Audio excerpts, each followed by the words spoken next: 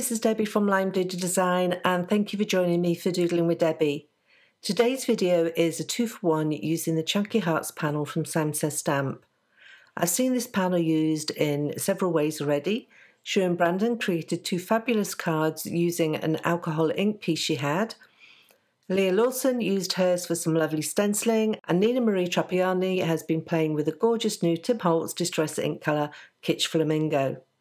However, I wanted to use a watercolour piece for my example.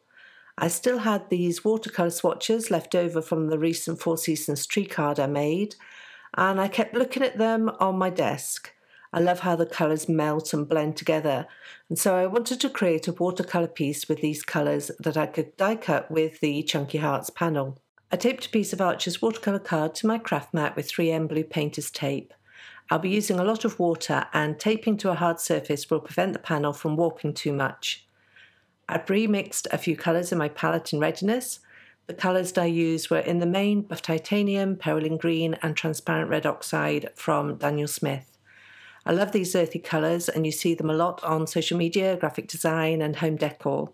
They may not be the traditional colours for a card using hearts, but it's nice to veer away from the norm. Although these cards could be used for Valentine's Day, they are adaptable enough to be used all year round with that sentiment.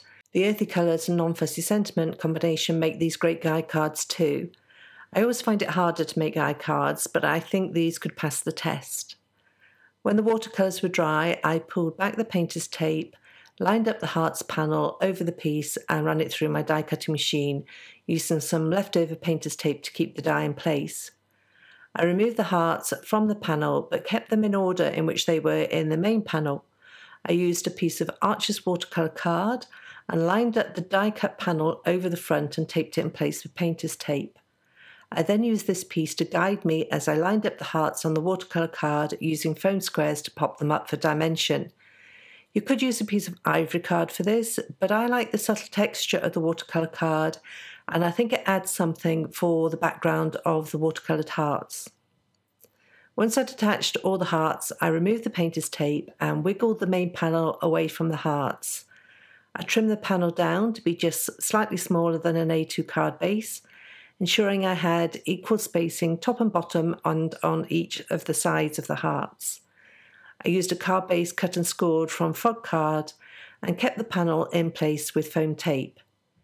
I debated leaving this card super clean and simple with just a sentiment to finish it off. However, I thought a simple stem die cut from watercolour card would add an accent which complemented the earthy nature feel of the colours. I used a Tim Holtz craft pick to help remove the small pieces from the die. I set aside the die cut while I worked on the sentiment. The Introverts Unite set is one of my favourites. I relate to many of the greetings, but also there are a bunch of general useful phrases which have a non-fussy, non-mushy vibe too, which I like. I chose the "I love that you get me" greeting and stamped it on the edge of the main panel so that I had a greeting which perfectly matched the colours of my hearts. I treated the card with anti-static powder and then stamped it in clear embossing ink before sprinkling with white embossing powder and heat setting. I was very careful then to cut the greeting out with a scalpel and ruler to ensure I could still use the main panel on another card. I used the greeting strip to help me attach the die cut stem to the card. I added foam tape to the back of the strip. I'll be needing a double thickness in order for the greeting to stand out from the hearts. However, initially I placed 2 foam squares, one end and only one the other. I then attached the stem to this side of the strip before sandwiching the die cut with the foam squares. I hope that makes sense.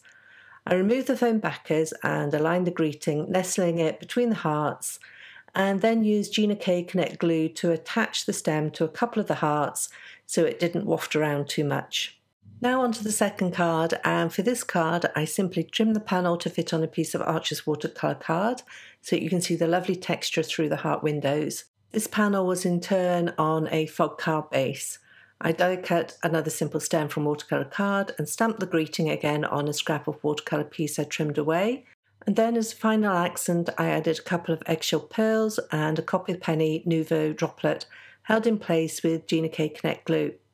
The first card was the one I had in my head with the die-cut watercoloured hearts showcasing the watercolour blends and blooms. However, it was a bonus to get a second easy card from the process too. So that completes this 2-for-1 using the Chunky Hearts panel with a watercoloured background. On the Sam Says Stamp blog you'll find a coordinating blog post as well as details of the supplies I've used today. If you want to find me, I blog over at lamdoodledesign.com.